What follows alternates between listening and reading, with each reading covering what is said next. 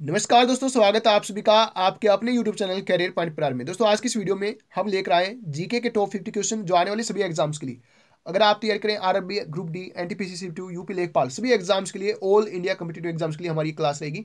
तो अगर आपको ये वीडियो अच्छी लगे तो वीडियो को लाइक करें, शेयर करें अपने सभी दोस्तों के साथ, ठीक है। और जो भी यहाँ पर आज पहली बार आए चैनल को सब्सक्राइब कर लें, बेल आइकन को प्रेस कर लें ताकि आने वाली प्रत्येक वीडियो का नोटिफिकेशन आपको मिलता रहे।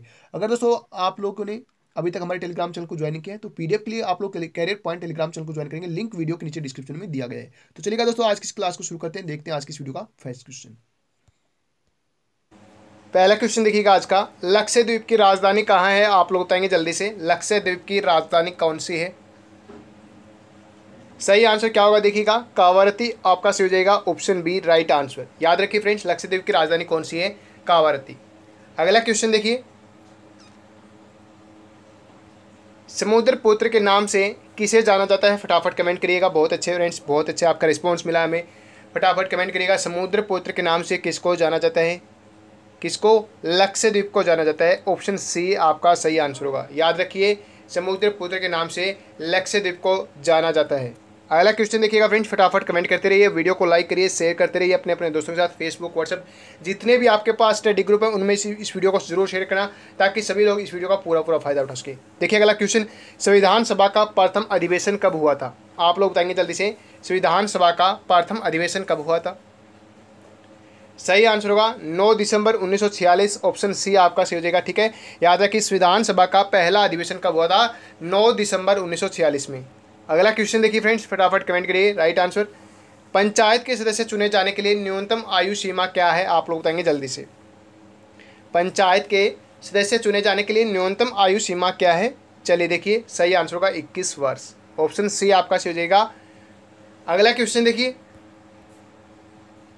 गीता रहस्य के लेखक कौन है? फटाफट कमेंट करेंगे सभी साथी। गीता रहस्य के लेखक कौन है? आप लोग बताएंगे जल्दी से, कौन है? बाल गंगाधर तिलक, ऑप्शन बी आपका सही हो जाएगा। गीता रहस्य के लेखक हैं बाल गंगाधर तिलक जी। अगला क्वेश्चन देखिए, अखबारी कागज के लिए कौन सा शहर प्रसिद्ध है? आप लोग बताएंगे जी फ्रेंड्स, फटाफट कमेंट करिएगा। अखबारी कागज के लिए कौन सा शहर प्रसिद्ध है? कौन सा? नेपा नगर प्रसिद्ध है, ऑप्शन बी आपका सही हो जाएगा, ठीक है। अखबारी कागज के लिए नेपा नगर शहर प्रसिद्ध है। अगला क्वेश्चन देखिए, जब भारत को स्वतंत्रता की मंजूरी दी गई उस समय यूके में कौन सी पार्टी सत्ता में थी? आप लोग बताएंगे जल्दी से। जब भारत को स्वतंत्रता की मंजूरी दी गई थी उस समय यूके में कौन सी पार्टी सत्ता में थी? चलिए देखिए, सही आंसर होगा लेबर पार्टी, ऑप्शन सी आपका सही हो जाएगा। अगला क्वेश्चन देखिए,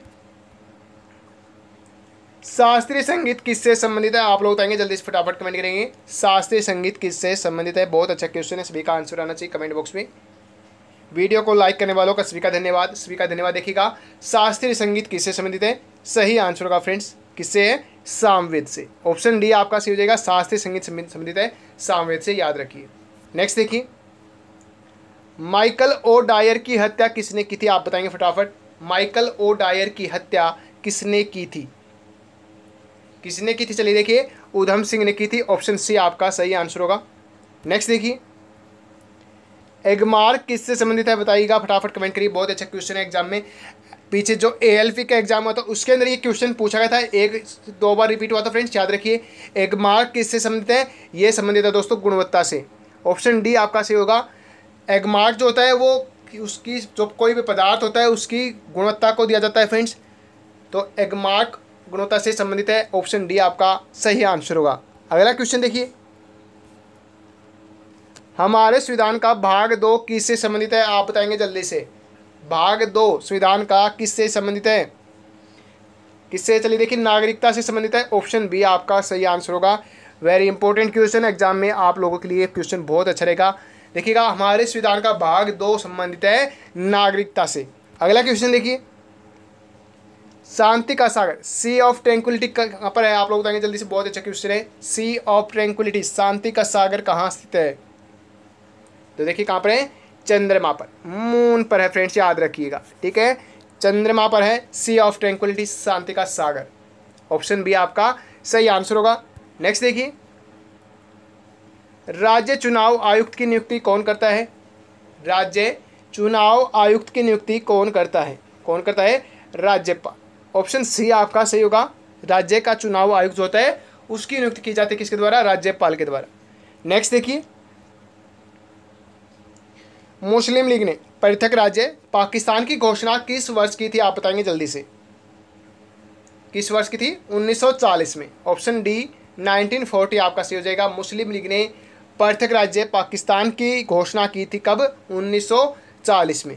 नेक्स्ट देखिए, सबसे निम्न ग्रेड का कोयला कौन सा है? आप बताएंगे जल्दी से। और जिन बच्चों ने अभी तक वीडियो को लाइक नहीं किया, फटाफट वीडियो को लाइक करिए, अपने दोस्तों के साथ शेयर करते रहिएगा, फटाफट कमेंट करिएगा फ्रेंड्स। बहुत अच्छा क्वेश्चन है। सबसे निम्न ग्रेड का कोयला कौन सा होता है? सही आंसर होगा पीट कोयला। ऑप्शन सी आपका सही होगा। ठीक है, सबसे निम्न ग्रेड का कोयला जो होता है, निम्न कोटि का कोयला होता है पीट।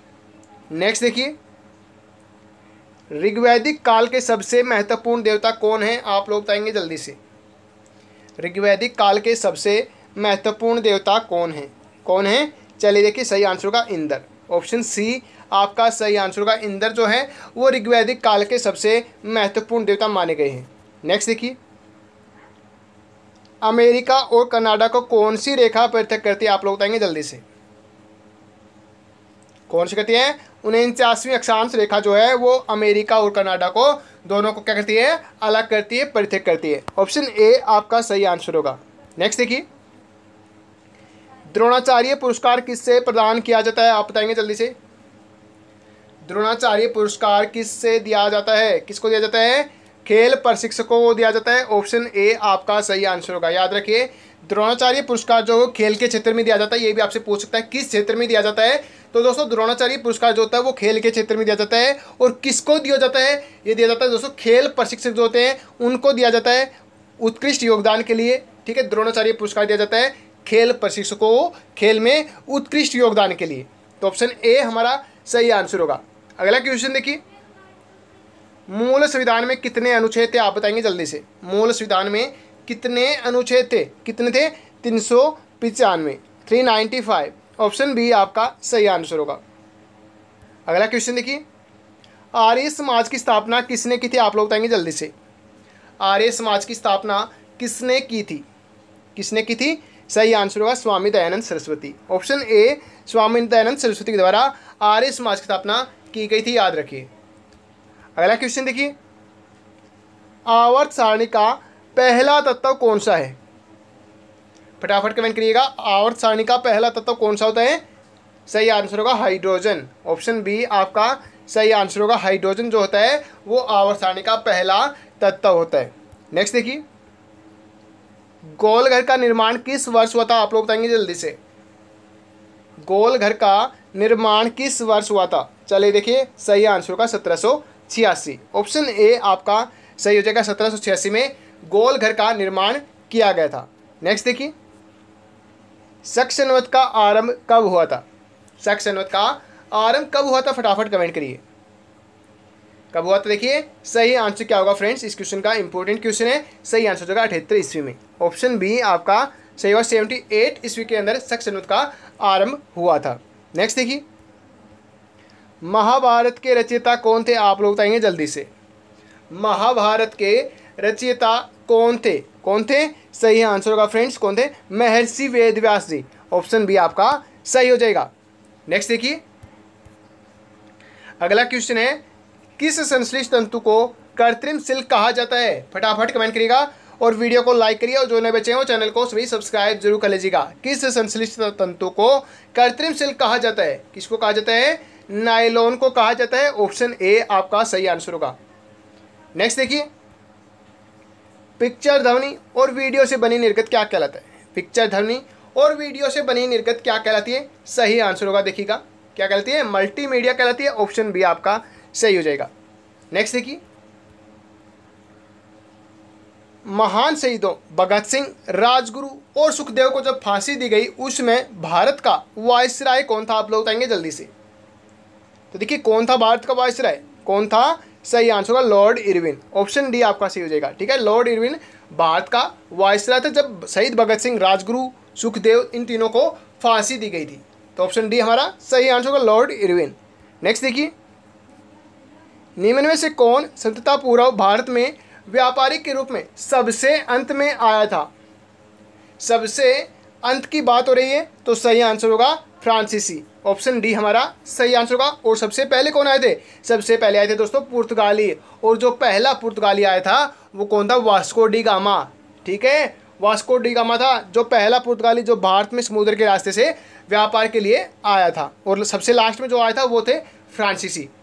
अगला क्वेश्चन देखिए, विदेशिया किस राज्य का एक लोक नृत्य है? विदेशिया किस राज्य का एक लोक नृत्य है? आप लोग बताएंगे जल्दी से, किसका है? बिहार राज्य का। ऑप्शन ए आपका सही हो जाएगा, बिहार राज्य का एक लोक नृत्य होता है क्या? विदेशिया, जिसका नाम है। अगला क्वेश्चन देखिए, अहमदाबाद कपड़ा श्रमिक संघ के संस्थापक कौन थे? कौन थे फटाफट कमेंट करिएगा। कौन? महात्मा गांधी, ऑप्शन ए आपका सही आंसर होगा। अगला क्वेश्चन देखिए, एफिल टावर कहाँ स्थित है? फटाफट कमेंट करिए, एफिल टावर कहाँ स्थित है? कहाँ है? पेरिस में, ऑप्शन डी आपका सही आंसर होगा, पेरिस के अंदर है एफिल टावर। नेक्स्ट देखिए, शारदा अधिनियम किससे संबंधित है? आप लोग बताएंगे जल्दी से, शारदा अधिनियम किससे संबंधित है? किससे है? चलिए देखिएगा, सही आंसर होगा बाल विवाह, ऑप्शन बी आपका सही हो जाएगा। नेक्स्ट देखिए, एसी का पूर्ण रूप क्या होता है? फुल फॉर्म ऑफ एसी, फटाफट कमेंट करिए सभी साथी। सही आंसर क्या होगा? देखिए, अल्टरनेटिव करंट, ऑप्शन बी आपका सही आंसर होगा। अगला क्वेश्चन देखिए, शरणबेलगोला में गोमतेश्वर की प्रतिमा को किसने बनवाया था? किसने बनवाया था? चलिए देखिए, चामुंड राय ने, ऑप्शन डी आपका सही होगा, चामुंड राय। अगला क्वेश्चन देखिए, माइकल डायर की हत्या किस वर्ष की गई थी? आप लोग बताएंगे जल्दी से, माइकल डायर की हत्या किस वर्ष की गई थी? चलिए देखिए, कब की गई थी? 1940 में, ऑप्शन सी आपका सही हो जाएगा, 1940 में माइकल डायर की हत्या की गई थी। नेक्स्ट देखिए, ऑप्टिकल फाइबर किस सिद्धांत पर कार्य करता है? फटाफट कमेंट करिए, ऑप्टिकल फाइबर किस सिद्धांत पर कार्य करता है? चलिए देखिए, सही आंसर होगा पूर्ण आंतरिक परावर्तन, ऑप्शन ए आपका सही हो जाएगा। अगला क्वेश्चन देखिए, वीडियो को लाइक करते रहिएगा फ्रेंड्स, आप सभी से रिक्वेस्ट है, एक एक लाइक और एक एक शेयर फेसबुक व्हाट्सएप सभी जगह आना चाहिए। आप सभी का इस वीडियो को फुल सपोर्ट मिलना चाहिए, ताकि हम आपको और अच्छे अच्छे क्वेश्चन और अच्छी अच्छी वीडियो यहाँ पर प्रोवाइड कराते रहें। तो वीडियो को लाइक करिएगा सभी साथी। देखिए अगला क्वेश्चन, प्रत्येक ग्रह सूर्य के साथ एक केंद्र में दीर्घवृत्त में चलता है, किसने कहा था ये कथन? फटाफट कमेंट करिए, बहुत ही अच्छा क्वेश्चन है।